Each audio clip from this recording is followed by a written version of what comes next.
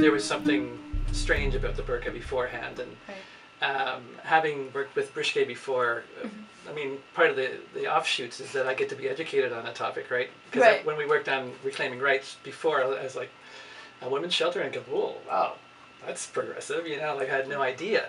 Right. And then to work on the burqa was even more. So you were ready for surprises. I was ready for surprises, yeah.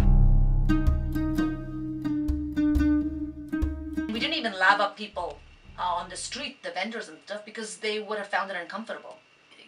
It's like you have a 5-second chance of getting these people to agree or not to talk to you.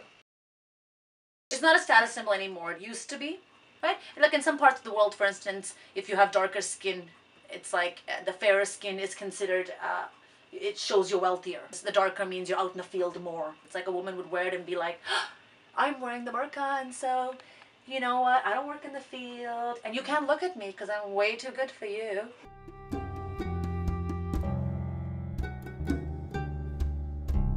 Most of the women that I met, you know, they understand what Islam is, but they want to move forward. They want to do things.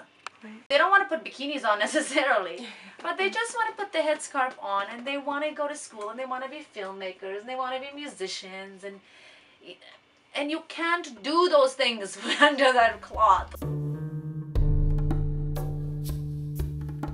When women tell me those kind of things like, oh, it's perfect, I love it because it's so easy for me. I'm like, easy for you, but you're just disabling 10 other girls' lives. Please don't do it because you think it makes your bad hair day easier. I met a woman in Dubai, and she was wearing the like one of those fully like 2-layer kind of, you know, the Sex and the City movie where it's like she lifts it up and eats the French fry, except she wasn't. She was sitting there watching her child in the pool. I was first concerned because her child was 2 years old, and I'm like, are you sure you can really see if your child is, you know, like it was fully covered, like it's just barely translucent.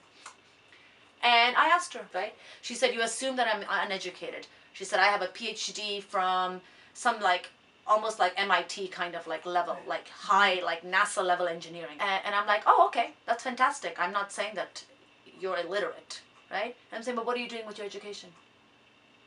Are you an astronaut right now going to the moon? No. Why not? Because you can't with the clothing choice that you've just made. So I don't care how many degrees you collect. But if you're not using that education to help the world evolve, what purpose is it? For you to sit there fully covered up and tell me that you are educated. Fantastic. But there's 10 other girls who are sitting there who don't want to wear that. Okay, who really do want to go to the moon. Okay? And your answer is so ridiculous, it disables them. I mean, if you look at the Middle East region, I mean, if all those women participated equally, wouldn't that change a lot of things? Who's playing with it? I don't know. You know what? Are the British still playing with it?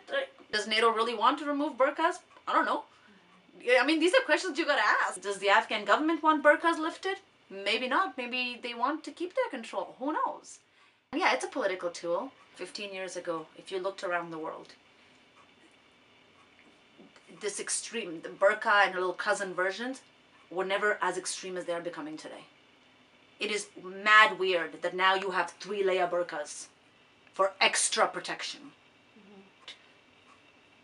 Around Canada, I am seeing more women cover their face up to, you know, fully more and just showing their eyes. This wasn't the case 10 or 15 years ago. Like, I mean, I have to question that. What's going on here? Who is feeding this information to these women?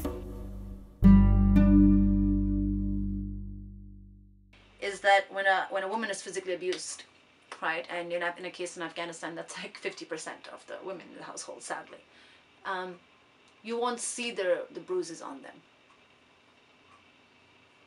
You know, if a man is like that, of such a character, and he is that evil, or suppose, he would love nothing more than his wife to cover her face like that in her body. Even if she lives in Canada. You know why? Because if she lived in Canada and she didn't, you would see the bruise on her face. Somebody would walk up to her and say, are you okay? So, really?